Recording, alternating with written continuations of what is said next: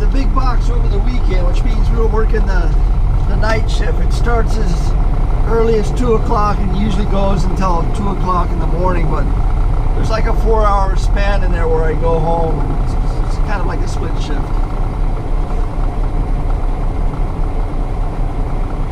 And it's always a little tiring when you go from working nights and then come back to working days. I got off at 2 in the morning, went home, slept 8 hours, and then came to work at 10.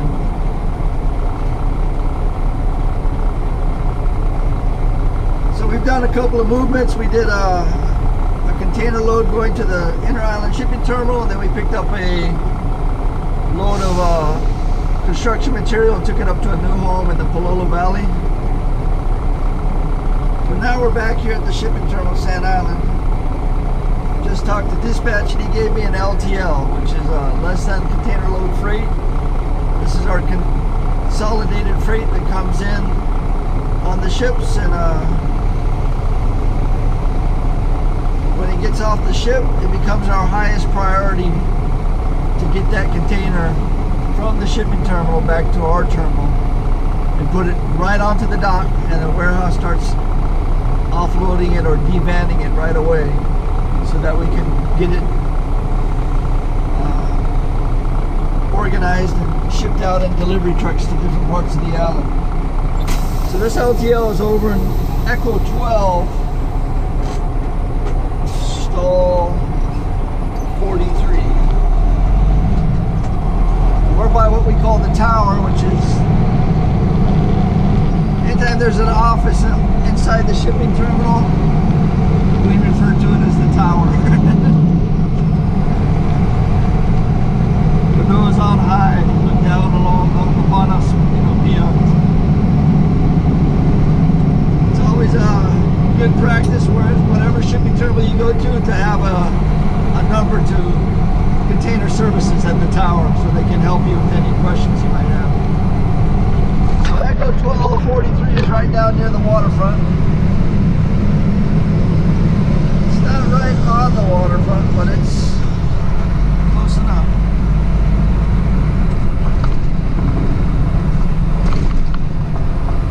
Monday's the second busiest day on the docks. Thursday is the busiest, but Monday's close second.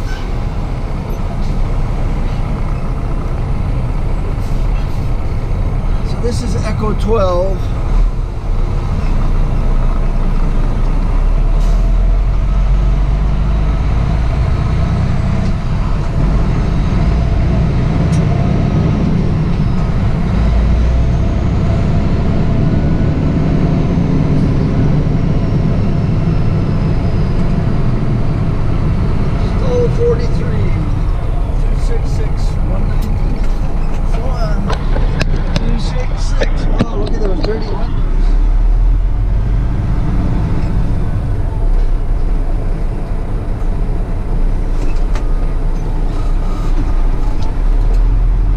One of the keys to being a good truck driver is not only doing the work, which is picking up the container and moving it to wherever you got to go and dropping it off,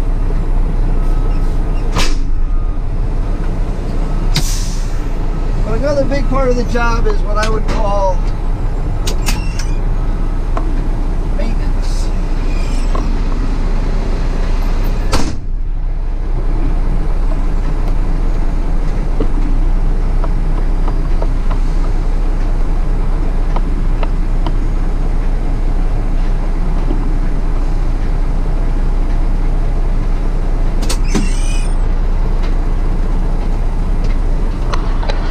Maintenance is just maintaining the equipment. So that it doesn't break down on you. I mean, it's going to break down eventually, but hopefully it won't break down as often.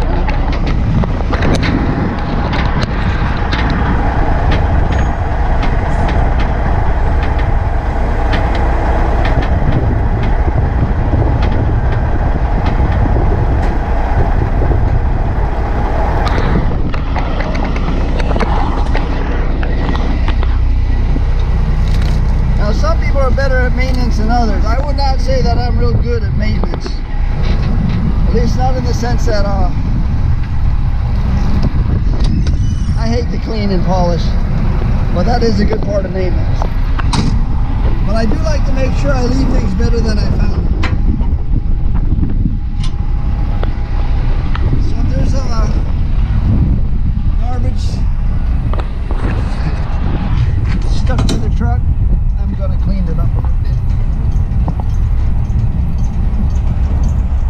If I find something broken, I'm going to try to fix it. If I can't fix it, I'll take it to a mechanic and have them fix it.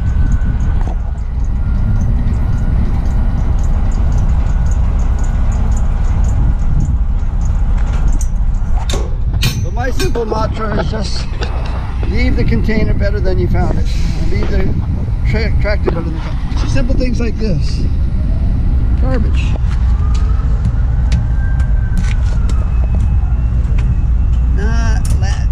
It's latched, it's just not locked. There we go.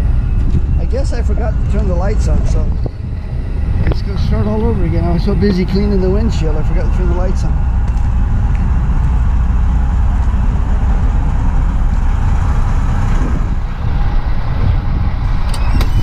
I was thinking about this the other day in reference to new drivers, that the bad thing about the trucking industry is that everything's built around tenure. Nothing's really built around merit. So the longer you're with the company, the better it gets. And if you leave a company, well, then you just start at the bottom again. What is the bottom? Well, it's the lower pay, it's the older equipment, it's the runs that nobody else wants to do. And you don't care where you go, you're going to pay your dues. And so if you're going from company to company to company, see, like this, now that's to hold the door open. I don't like it hanging on the axle like that.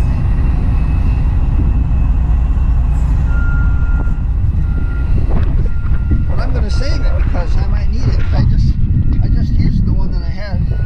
So when these are broken and can't hold the door open, this is how they remedy that situation. And so it's always good to have a couple of those underneath your seat or in a door pocket somewhere, so that when you come across a container that's got a broken latch, see this? You don't need this hanging off the truck. Just real simple maintenance. Leave it better than you found it.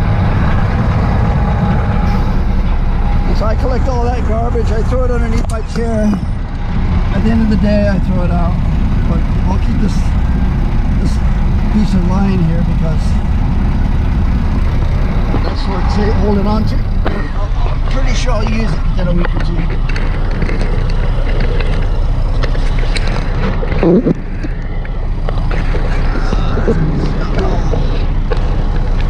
Now we're just going to do a quick brake test on the trailer.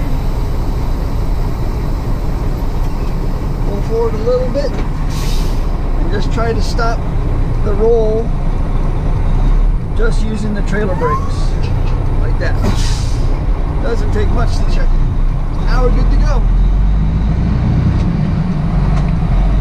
I don't know how heavy this is, but I know it's heavy.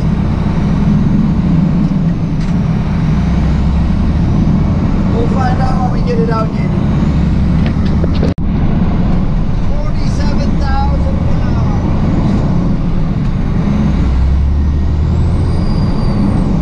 47,000 pounds of consolidated freight. Of course, about 7,000 pounds is a container.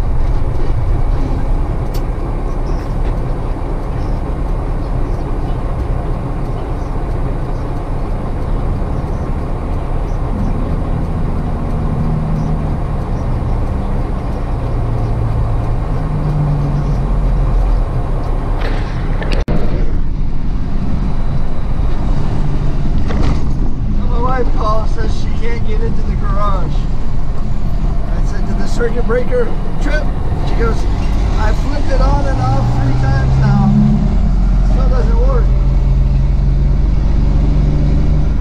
I don't know what it can be then, but it's more than likely the circuit breaker. Are you flipping the circuit breaker on the bottom on the right side? She goes, no, I'm flipping the one on the left side. What about the one on the right side? That one's off. I go, oh, there's your problem.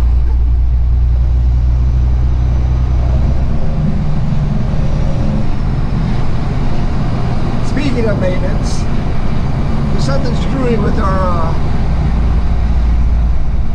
electric in the garage because it trips the circuit breaker sometimes when we turn on the dining room light. I have no idea why that happens. My guess is the line is passing through there and somehow it's being triggered.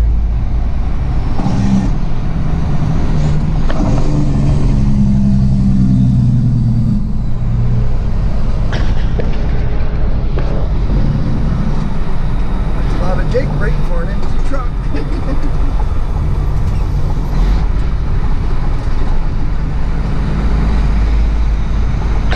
So we make our way off the Santa Ana access road onto Nimitz Highway. Make our 3-lane change as quickly as possible so that you don't get down at the other end here and get stuck. You can't make our lane changes. Nimitz Highway is one of the busier roads on the island. It's 3 lanes both directions. It's light to light, and it's usually bumper to bumper. And this is the road that basically goes around the Honolulu harbor. You can't see the harbor from here, but it's off to the right of us.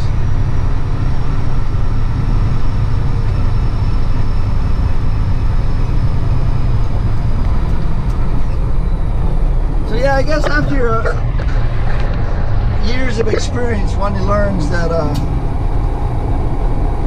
it's easier to fix problems when you're in the yard near mechanics than it is to not check for flat tires and not check for broken lights, and they get pulled over by DOT or get stuck on the side of the road for something that you could have fixed quite easily inside the terminal.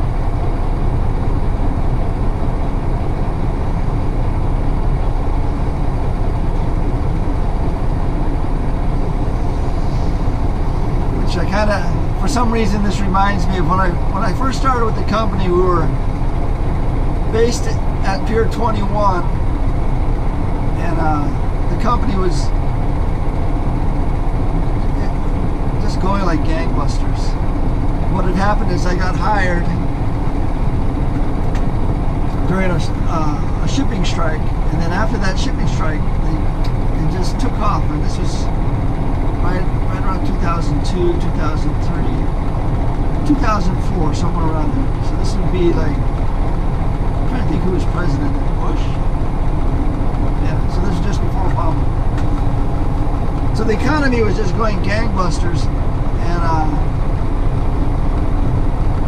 we had like 45, 50 trucks in the fleet at the time, and we only had like 30 drivers. So we were short like a good 20 drivers.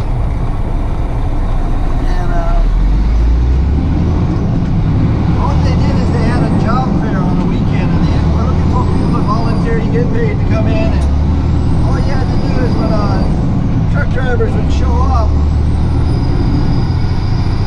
you would take them out for a test drive in your truck, and then report back to whoever the personnel people were as to whether or not he's ready to be he's roadworthy. My feeling back then was, okay, let's jump in my truck, which is well maintained, and go for a drive, and then come back, and then I'm going to give you the truck that you would more than likely be assigned to on your first day, which is the worst truck in the fleet, and then let's go for a drive. And then if there's still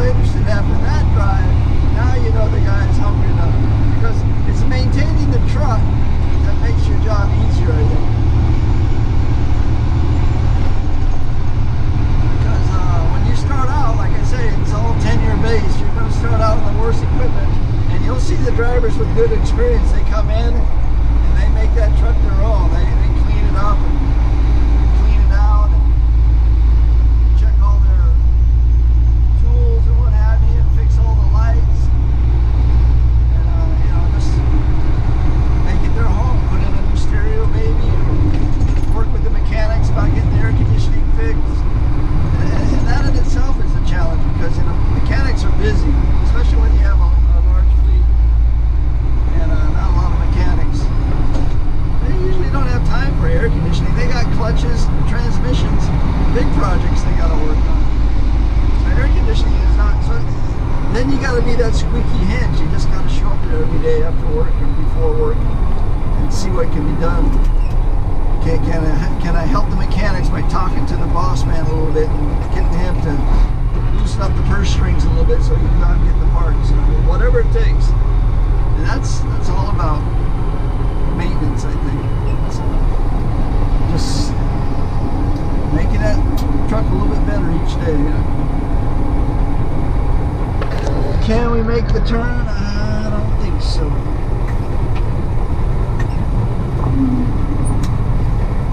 So like I just changed the windshield wipers on this truck, so they're in pretty good shape now. And we worked on the little motor for the windshield wiper sprinkler. And the motor's in good shape, but the switch here inside the cab has got a fault in it. If I tickle it, it works, but if I just turn it on, it doesn't. I gotta like shake it, and then it works. So he's got to order me that part. So again, little by little, the truck gets better and better. Anytime I hear a rattle, I try to figure out, you know, where that's coming from and lock it down.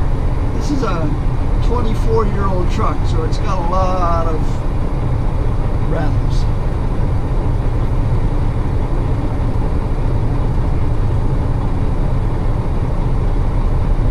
But yeah, that would be my recommendation to new drivers, especially going, don't care where you go, is, you know, think a little bit about maintenance. Because this truck is one of the best running trucks in the fleet, but it's 24 years old and has 767,000 miles on it, which I think is more than any other truck. And so when I was a shop steward in the garbage truck industry, I would always report to the owners as to how old the fleet was, you know, find out the age of every truck and then divide it by the number of trucks and you have the average age of the fleet. And I would report back that the age of the fleet is pretty old and we need to replace some trucks. And they would always, well, the oldest truck in the fleet is running really good, so we don't want to get rid of that truck. And this newer truck is the one that's giving us all the problems, but because it's newer, we don't want to get rid of that. So, hello. Yeah.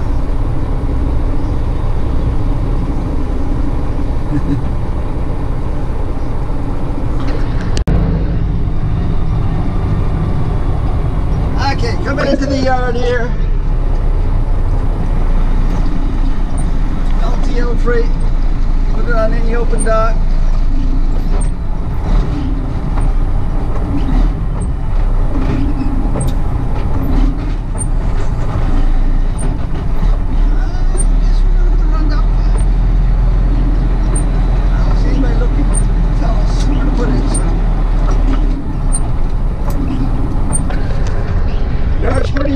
I don't see too many trucks in the yard. Like I was saying, these trucks in the yard, all our drivers are working, so these are all extra trucks at the moment. So what happens if we have a box truck delivery and there's no box truck driver? All of our A drivers drive box truck, we drive little trucks, we drive everything, and that's another thing that turns people off. All they want to do is drive one type of truck, do one type of run, and I know there's a lot of companies that do that, but that's not us. We do everything, we drive everything.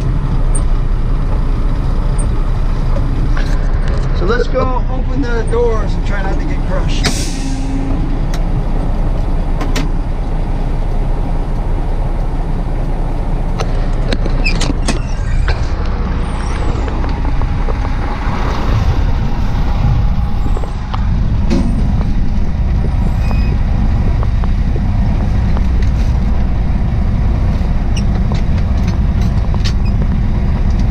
Bolt cutters are like 20 years old.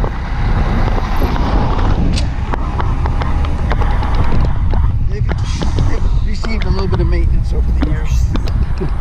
They don't work as good as new ones, but they still work.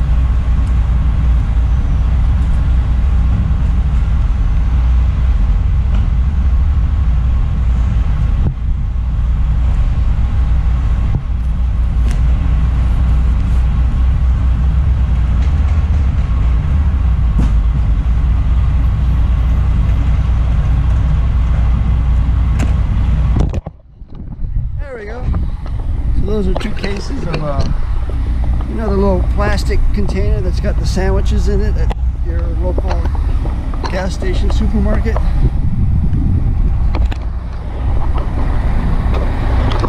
That's what those are. Headed down to the plastic distributor.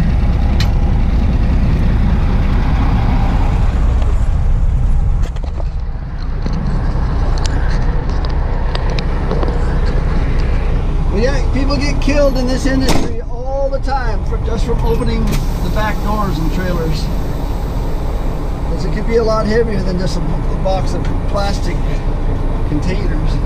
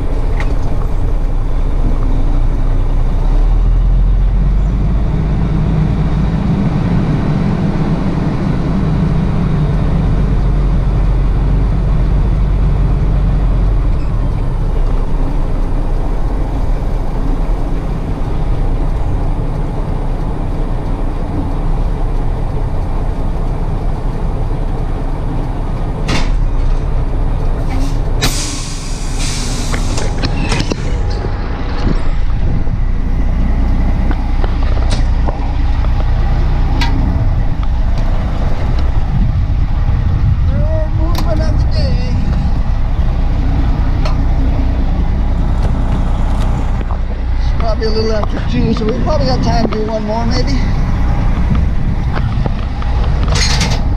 We'll go inside and check with dispatch, see what else they got. I got some paperwork I need to turn in.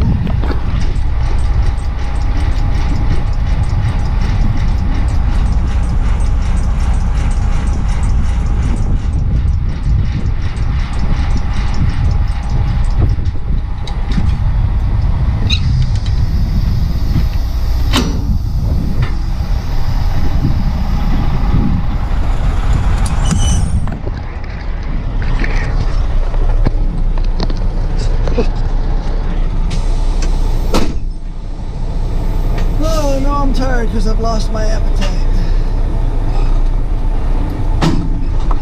So, speaking of maintenance, I just noticed something. So let's go check it out.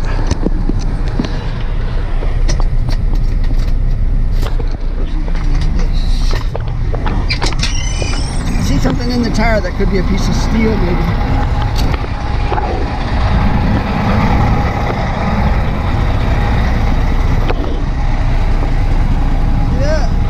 Look right.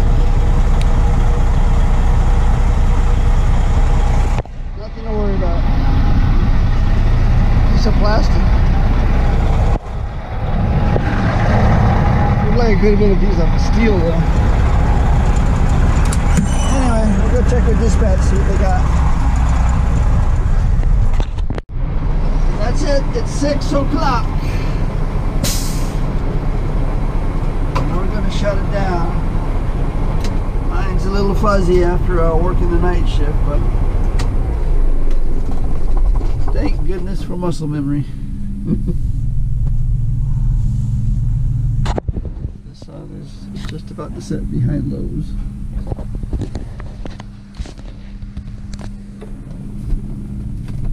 All in all, pretty good day. We came in at 10 o'clock. We did 7 movements. We drove 71 miles.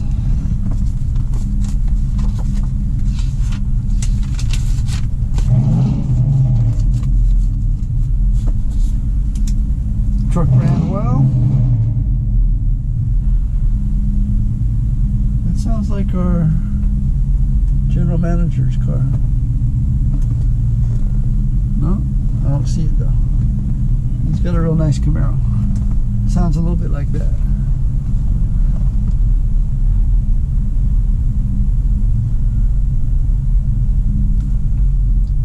$768,000 miles and counting.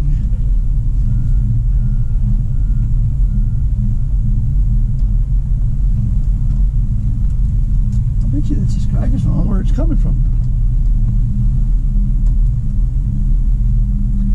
226.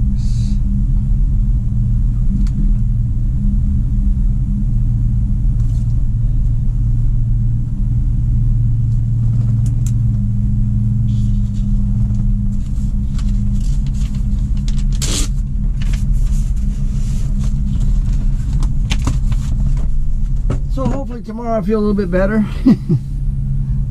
little more clear-headed, and be nice if the weather could improve. This is typical winter weather though. You get the rain and the sun, the rain and the sun. But we're headed home. We're gonna make something for dinner. We got a tofu, more than likely. If my wife went to the store and got potatoes, we'll make a baked tofu. If not, we're gonna have a stir fry and mix it with like broccoli and carrots, onions, mushrooms. Well, that wasn't the truck I thought it was at all. Pickup truck. That's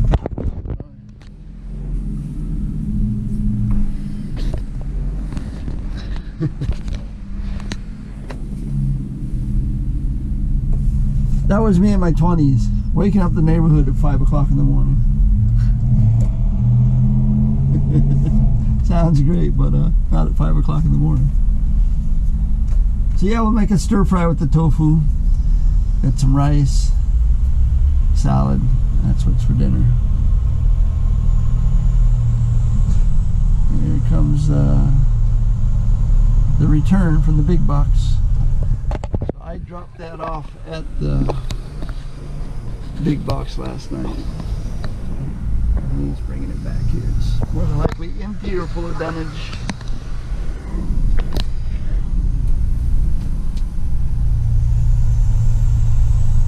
That's it for this day. Thanks for watching. Aloha.